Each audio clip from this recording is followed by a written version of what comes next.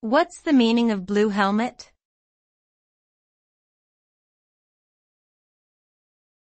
Blue helmet.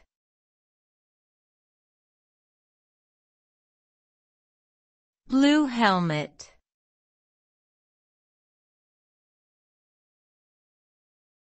Blue helmet.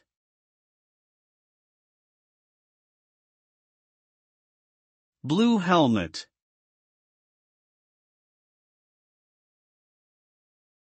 Blue helmet typically refers to United Nations peacekeeping forces, who wear distinctive blue helmets as part of their uniform.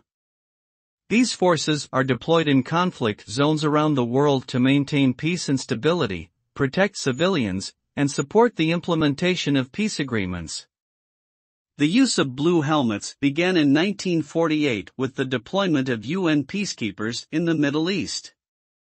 Since then, these forces have been involved in a wide range of missions, from monitoring ceasefires to supporting elections and providing humanitarian aid.